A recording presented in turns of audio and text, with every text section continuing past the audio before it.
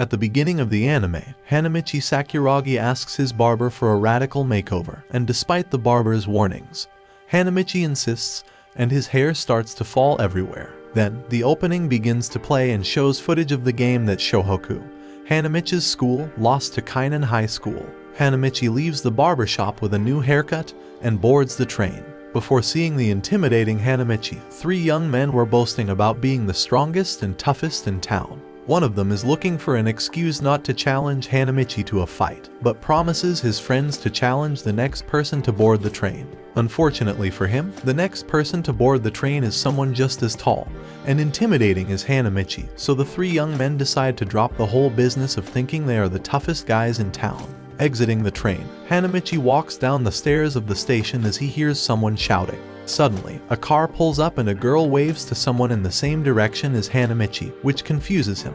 At that moment, the tall guy on the train appears behind him and takes a super jump, smoothly passing over Hanamichi. The woman and the boy get into the car and leave Hanamichi confused, angry, and lying on the ground. Eri, the strange girl who appeared earlier, gets a surprise when Michael, the blonde boy on the train, tells her that the boy they saw at the train station is Hanamichi, one of the Shohoku school players who faced Kainan High School. Meanwhile, Hanamichi arrives at school and all his classmates freeze at the sight of his new haircut. But when he reveals that the reason for his change is the defeat suffered against Kainan High School, they all start laughing at him. Later, as Hanamichi explains to his teammates the reason for his haircut, Michael bursts into the gym, grabs the ball, and, after speeding past all the team's defenders, scores an incredible basket off the backboard. As all the players' mouths drop open, Eri appears and tells Michael to stop wasting time.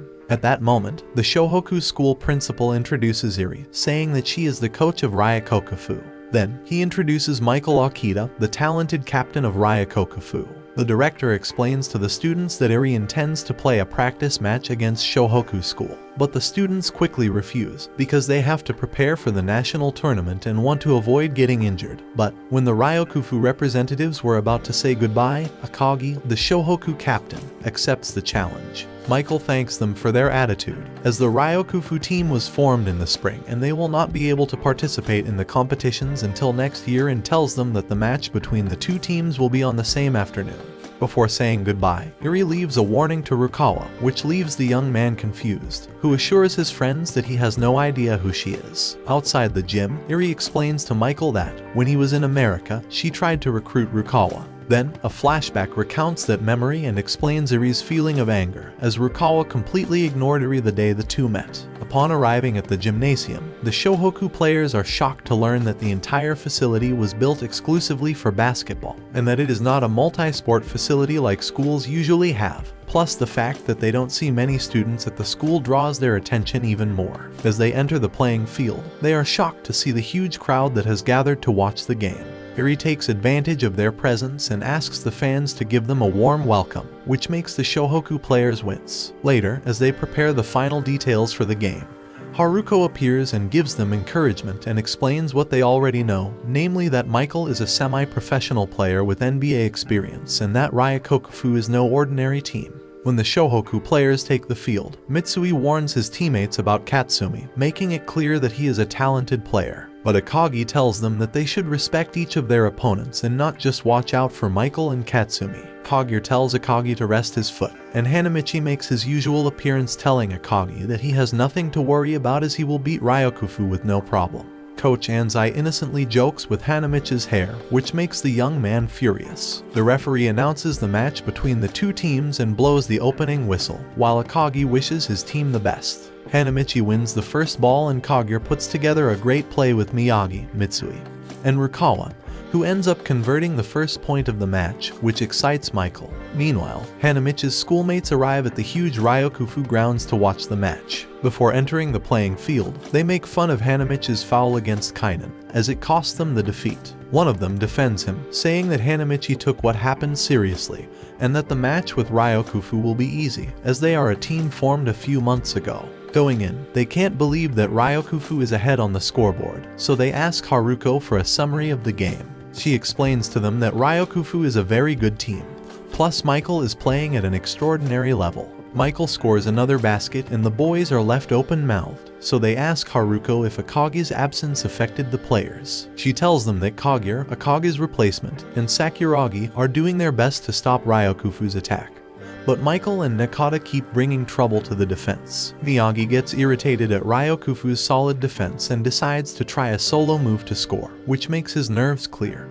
But Michael takes advantage of this and takes the ball away from him without any problems. Ryokufu then initiates a great counterattack, which is finished by the talented Katsumi, who tries to irritate Mitsui. The score gets even bigger in Ryokufu's favor, which leaves the Shohoku fans silent. Eri begins to tell the team's coach that Shohoku is not as strong as people think, but rather an individualistic and disorganized team that was lucky to play against Kainen. Miyagi tries to convince himself that Michael is not as good as Maki, Kainen's star player, so he concentrates on beating him. Things in the match start to get heated as Hanamichi and Rukawa argue with each other, which is usual, while Katsumi provokes Mitsui by telling him that he is better than him. Hanamichi manages to catch a rebound caused by Mitsui and decides not to pass the ball to Rukawa, but Michael recovers the ball and starts another counterattack. The game becomes a back and forth between both teams, which starts to make Akagi desperate, as Shohoku is not effective with the ball and fails to convert points. Because of this, Akagi yells at Hanamichi to be more effective on defense. Eri scoffs at this by telling the coach that Shohoku relies too much on Akagi, but the coach replies that the game is about to change. At that moment, Rukawa literally puts the team on his shoulder and begins to play extraordinarily, scoring several points and leaving Shohoku very close to Ryokufu on the scoreboard. This causes Shohoku's fans to get excited, so they cheer on their teammates. Eri gets angry and tells the coach to make a change in the defense, so they substitute Abina, one of the team's starting defenders. At halftime, Shohoku's team realizes that Ryokufu only invited them to hack a name in the national championship, as they want to become popular quickly by beating the school that almost defeated Kainen High School. Meanwhile, Ryokufu players try to convince Eri that they will give their best to beat Shohoku and make a place for themselves among the big teams in the league. As the second half begins, Shohoku's players come out completely transformed, putting constant pressure on Ryokufu, who begin to feel Hanamichi's suffocating pressure. For this reason, Ryokufu's fastest player is substituted, as Hanamichi's ferocity has him exhausted. Michael praises Hanamichi and his defensive capabilities, but the player who enters the court is extremely decisive for the game, as he is not only an excellent defender, but also plays perfectly with his twin brother, and they manage to unbalance the match again, putting Ryokufu ahead on the scoreboard. The Shohoku players become desperate to see Ryokufu's precise movements, as they fluidly exchange attacking and defensive positions and advance without leaving openings. The Shohoku players are starting to get tired, as they have been running back and forth. Kaguya is fouled and decides to shoot the free throw himself, as he remembers what he had told Akagi about winning this game to lift the rookie's spirits. Kaguya misses the shot, but manages to redeem himself by grabbing a rebound and dishing an assist to Mitsui. Unfortunately, Kaguya pushed himself too hard on that play and got hit badly, causing him to pass out in front of his teammates and putting the stadium on alert. After this, Kaguya wakes up in the infirmary and sees Ayako by his side. He tries to return to the game immediately, but learns that Akagi entered the field despite his foot injury. Ayako reassures him, telling him that thanks to his commitment and words, his teammates are having a great game. Eri starts to get irritated that Shohoku is again getting closer on the scoreboard, so he starts to get angry with Akagi. But the Ryokufu coach tells her that the team started to pull itself together thanks to Kaguya's commitment, not Akagi's entrance. Kaguya arrives on the field again and Shohoku calls timeout. Akagi tells Kaguya that he will be able to play the remainder of the match before his injury starts to hurt. Hanamichi thanks Kaguya for his delivery, and Anzai tells Rukawa to get ready to put pressure on the opponent. Meanwhile, Eri argues with her team, as she wants to bypass the coach's authority and make changes that will bring them closer to victory, so they tell her that they don't intend to win, but to have fun against a worthy opponent like Shohoku. The players take the field again, and Ryokufu's coach makes Eri understand that the players are in a practice match and are not focused on winning, but on improving, so it is better for everyone to play and grow athletically. With a few seconds left in the match, Hanamichi manages to capture a rebound and assists Akagi, who manages to score the point that puts Shohoku 1 point ahead of Ryokufu on the scoreboard. In the end, Hanamichi starts a counterattack and is left alone in front of the backboard, but misses his shot. Fortunately, he takes the rebound and manages to elude Michael to score an incredible dunk. Only the game ended an instant before the ball went through the hoop, so his point was invalidated. Michael congratulates Hanamichi for the win and for the great play he made at the end. The coaches from both schools greet each other and the players cheerfully say goodbye after playing such a close game.